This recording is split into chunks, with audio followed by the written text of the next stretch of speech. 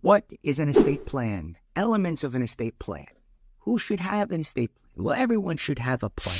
Plan makes sense. A plan can be made with economics in mind, and you can have a less expensive plan, and then you can have all of the things that you might need, which would cost you some more money.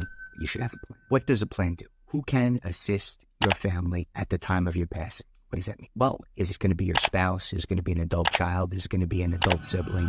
Is it going to be someone in your family that the mindset and composure to be able to assist the family after you pass away? Let's speak to you directly. If you pass away, who are you relying on to be your executor, to be your trustee, to be the person within or without your family that's going to be able to set your affairs in? And so that's an executor or trustee. And you need to know where your money is going to go, where your things are going to go, where the stuff of your life is going to go. So it could be a treasured heirloom, or it could be a bank account. Could be something meaningful to you, a lucky charm or a collection or a favorite book or the vinyl records that you were saving. Maybe you want to give them to someone, the muscle car that you bought, memorabilia, whatever you have. If you want it to go to someone, you should specify it because there's no natural person that it would go to. I wouldn't know to give the memorabilia collection to your nephew, Sam. So that's part of what we do with a plan. Will, trust, power of attorney, healthcare proxy, living will. Some of those are useful during life, like a healthcare proxy or a living will. Healthcare proxy or power of attorney, they die with the person.